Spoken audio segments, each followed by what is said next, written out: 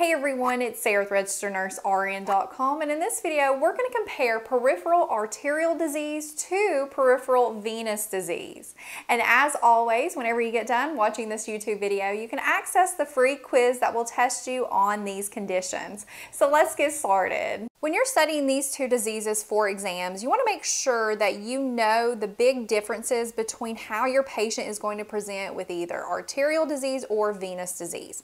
So to help you remember those differences, you want to remember these 6 things to assess and ask the patient to help you determine if it's arterial or venous. And to help us do that, we're going to remember the word vessel. V is for various positions that alleviate the pain, and you want to ask the patient about what type of position helps them alleviate the pain that they're having, because this is really going to help you differentiate between arterial and venous. With arterial, the patient is going to prefer dangling their legs down in the dependent position. And the reason for this is because with arterial, you're having issues with blood actually going to the extremity, so it's causing ischemia. So whenever they dangle their legs, that helps that blood flow get there. However, when they elevate the legs, that makes the pain a lot worse, and again, because that is impeding the blood flow. With venous disease, patients are going to be alleviated with their pain by elevating the legs, because what this is going to do, this is going to help decrease the swelling, because with venous, we have a problem with blood returning back to the heart. So when they elevate the legs, that will help assist with that. So dangling the legs or sitting or standing for long periods will actually make the pain in their legs worse along with the swelling. E is for explanation of the pain. Have your patient explain to you the characteristics that they're experiencing with the pain. With arterial, the pain is going to be sharp, and it tends to be worse at night, and they have something called rest pain. This is where whenever they're sleeping, their legs will be horizontal in the bed, and this is going to affect the blood flow. So they'll actually wake up from their sleep with leg pain, and they'll throw their leg off the bed and let it dangle, and this will actually alleviate the pain. They will also have a hallmark sign and symptom called intermittent claudication, and this is where when they do any type of activity like running, walking, they get this severe cramping, tingling pain in their legs, thighs, or buttocks, and it'll actually be relieved once they quit doing the activity. Now, why is this happening? Well, arterial, we're having an issue with blood going forward to that extremity, so whenever they're actually doing that activity, that's using up the oxygen, and it's depriving that muscle of that blood flow, so it starts to hurt. But when they rest it, the blood starts to go back to the muscle, so the pain goes away. However, with venous disease, patients are going to describe the pain as being heavy, dull, throbbing, and aching. And the pain will be worse when they're standing or sitting with the legs dangled for long periods of time, and that's because the blood flow is not traveling back to the heart, and being in that type of position does not allow that to happen. So when they elevate the legs, that eases the pain and the swelling. Then S for skin of the lower extremity. As a nurse, you want to look at the color of the extremities, compare them, and feel the temperature. Is it cold? Is it warm? For arterial disease, they have an issue with perfusion. So that extremity is not going to be perfused. It's going to be cool to the touch. And because that skin is not getting the nutrients it needs, the skin is going to appear thin, dry, and scaly. It's probably going to be hairless and have thick toenails. Now, one thing you want to remember for exams is what will happen to the color of that lower extremity if you dangle it or elevate it. So remember Dr. Epp. For dangling the legs or putting them in the dependent position, they will be rubor, which means they will become red and warm from that inflammation of those arteries. It's getting blood flow.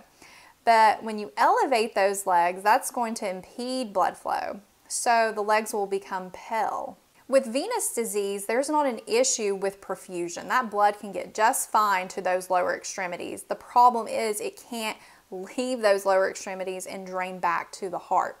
So the extremities will be warm to the touch. They will actually, because you have so much pooling of the blood, you don't have the clearance of that cellular waste, the skin is going to be thick and tough. It's also going to be swollen from edema, and it can have a brownish color to it, as you can see here in this picture. The next S is for strength of the pulse in the lower extremity. For arterial, because circulation is compromised to that extremity, it's going to be very poor, and in severe cases, it can be absent.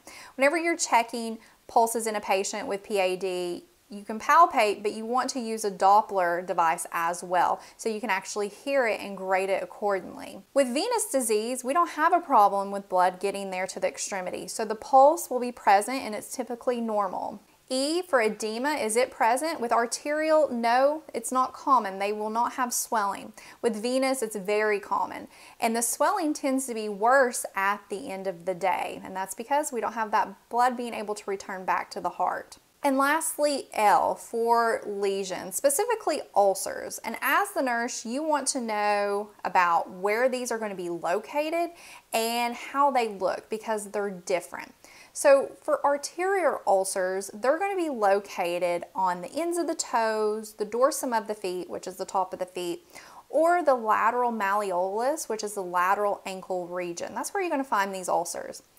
Their appearance is that they're going to have little drainage. Remember, blood flow is compromised to these ulcers, so they're not going to drain a lot, and they're not going to have tissue granulation, meaning new wound healing. So they're going to be pale and very light pink, or they can even be necrotic and black.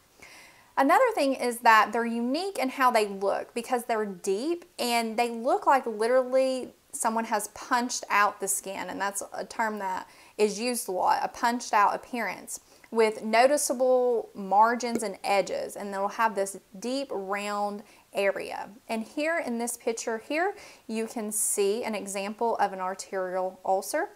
It is found on the lateral malleolus. Notice it has that punched out look. It's nice and round, it's deep, it's pale on the inside, and that skin is even scaly and dry around it. However, with venous ulcers, also called venous stasis ulcers, they tend to be located on the medial parts of the lower legs and the medial malleolus area, so that medial part of the ankle. The ulcers tend to appear swollen. The skin will be tight around them, there'll be edema, and there will be drainage along with granulation present, because remember, we don't have a blood flow issue. Blood flow is getting there just fine. We have a problem with it returning back. So the base of the wound will be pink to a deep red, and the edges will be irregular. They're not going to be nice and round, and the depth of the wound tends to be shallow. And here you can see an example of a venous stasis ulcer. It's found on that medial part of the lower leg and the medial malleolus area.